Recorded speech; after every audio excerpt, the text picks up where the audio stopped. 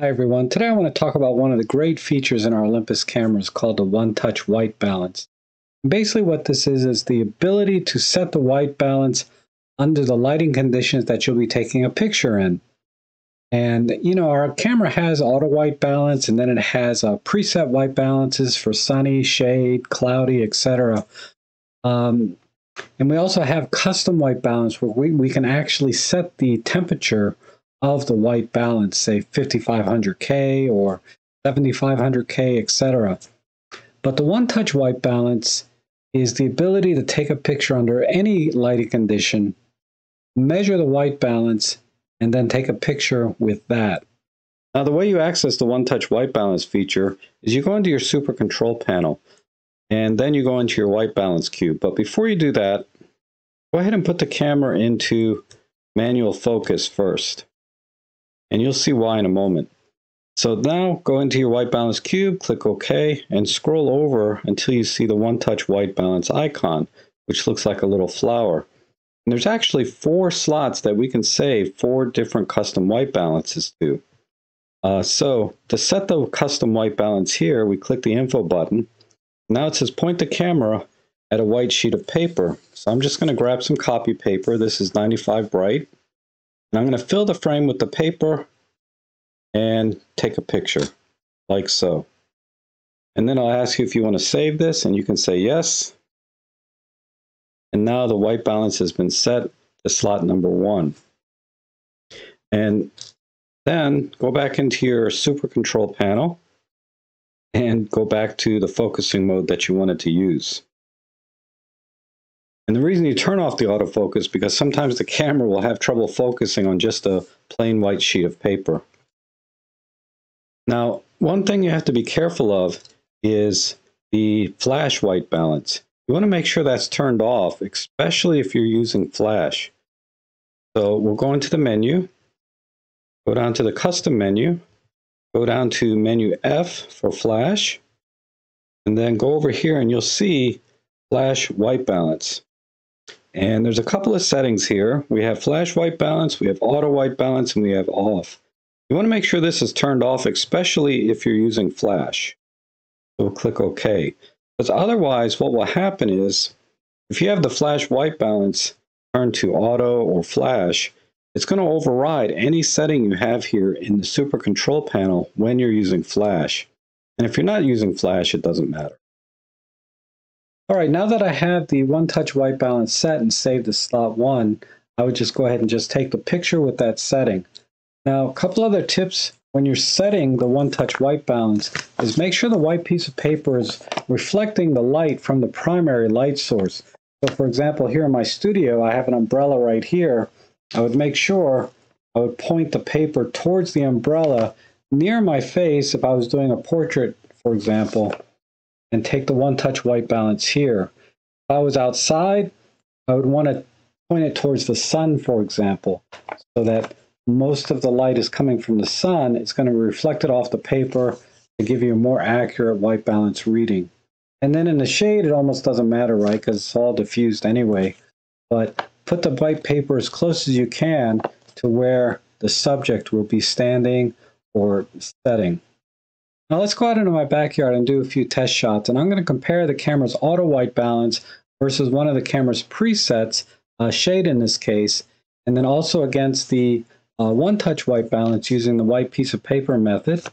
And then I'm going to also compare it against this device that I recently acquired, the Datacolor Spider Cube, which is a professional white balance calibration tool. So let's go out and get started.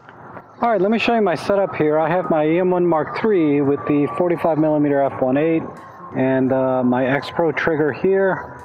And we'll also be testing out the Spider Cube again, along with this white piece of paper. And this is a 95% bright, so it's pretty white, or 95% brightness. And then over here, I have my just my umbrella with my Godox V1 flash up here on a light stand being held down by a little 5-pound dumbbell down there. All right, so what I'm going to do is I'm going to take 2 ambient light shots, one with auto white balance and one with in-camera shade white balance.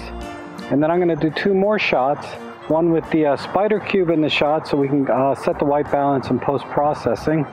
And then I'm going to calibrate the camera using this white piece of paper. And again, this is almost pure white at 95 brightness.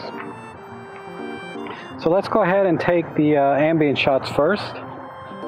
So let's go into aperture priority. We'll set it to f2.8. And we'll go to auto white balance. Auto ISO, custom timer with autofocus and face detect. Everything looks good.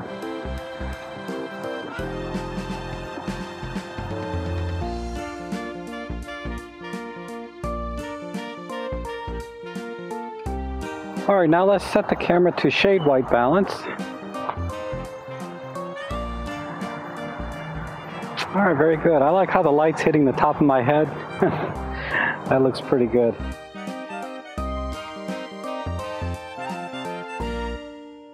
All right, now let's calibrate the camera to the white piece of paper. So I need to take the camera off the tripod. And what I'm gonna do is I'm gonna face the paper in the same direction that my face was, in roughly the same position, to try to capture the same light. So let me go into the custom white balance feature. We'll do number 1. We'll click the info button to get started. And I was facing about like this. All right, good. Now we're taking a picture with the custom white balance.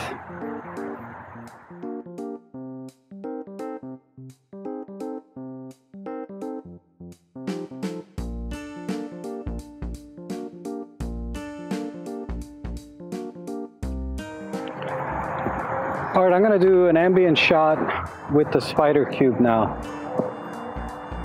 And we'll have to fix this white balance in post-processing.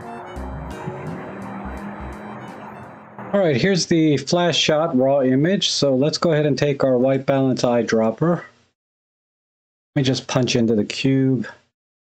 And we're going to pick the side that the flash hit. So, and let's adjust our black and white points. Right about there so that the black trap is full. And then the white points, we just need to get the white areas to stop blinking in this case. Looks like one click did it. All right.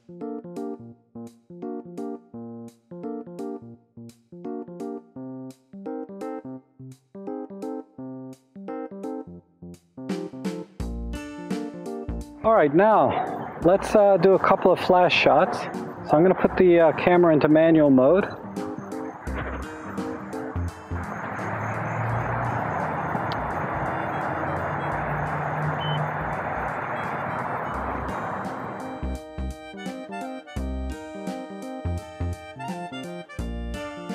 Now that was with the flash and auto white balance.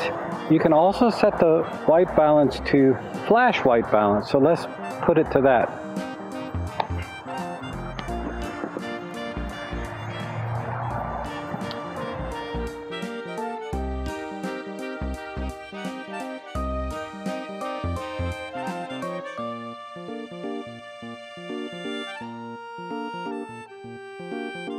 Okay, good. Now let's take a picture and calibrate with the white piece of paper. So I'm going to turn the flash white balance to off and go to custom white balance.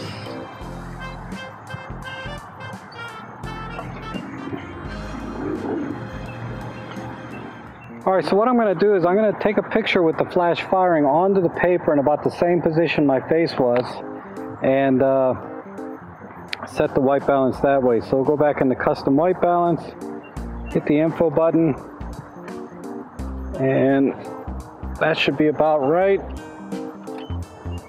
Good. I'm gonna say yes. It says 6900K in the display, but let's go ahead and take a picture now. All right, good.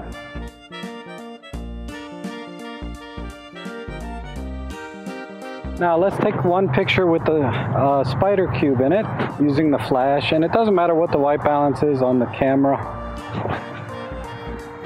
You just need to make sure it's facing.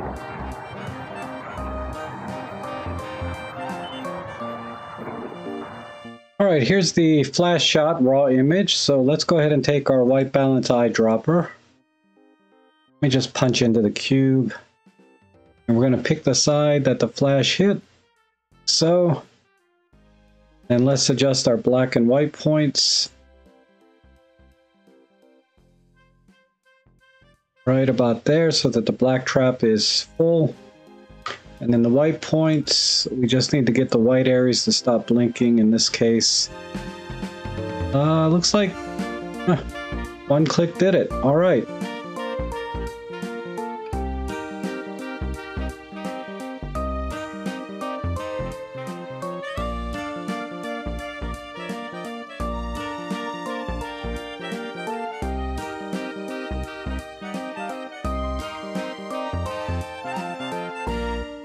So as you can see, there was quite a difference between all the white balance settings.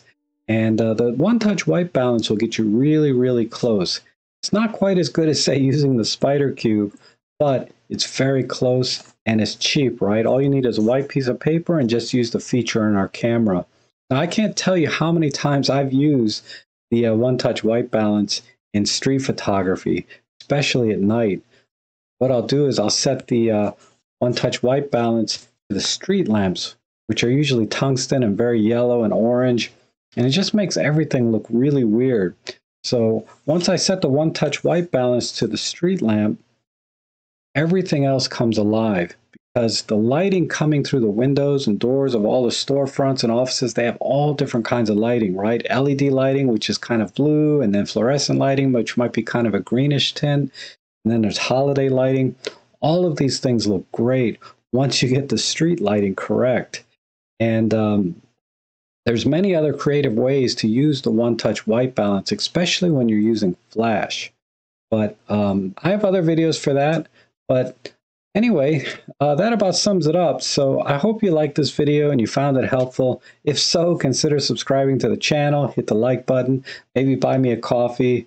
But either way, I appreciate you guys watching, and hopefully we'll see you again soon.